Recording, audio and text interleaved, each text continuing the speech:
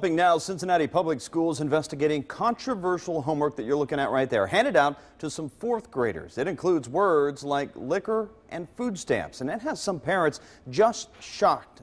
Roseanne Aragon is on your side tonight digging for answers about what the school is doing about this homework. Roseanne? Craig, it was a questionable math problem on some summer homework that a concerned parent posted on Facebook. Now, when other parents saw it, many were baffled.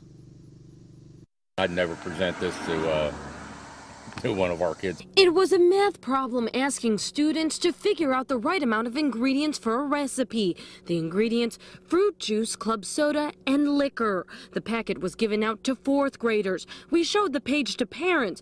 Many were baffled. This was for a fourth grader? Juice, soda, water, but to add liquor? Yeah, that's telling them to make a mixed drink. Total shock.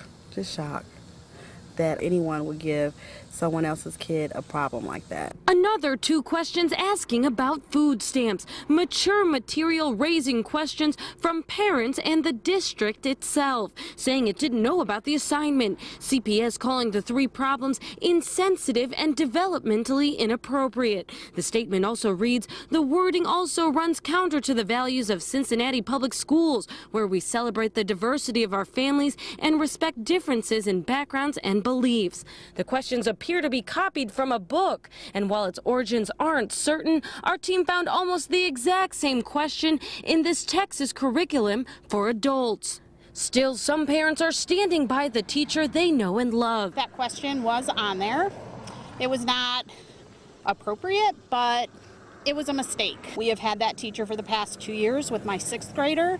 Excellent teacher. Most kids didn't really notice it. They just answered it like a normal question. Other parents saying the teacher should have known better. I would think you would review it. Now, the district tells me there is an ongoing investigation, and if they see fit, disciplinary action will be taken. Reporting live in Avondale, I'm Roseanne Aragon, 9 on your side.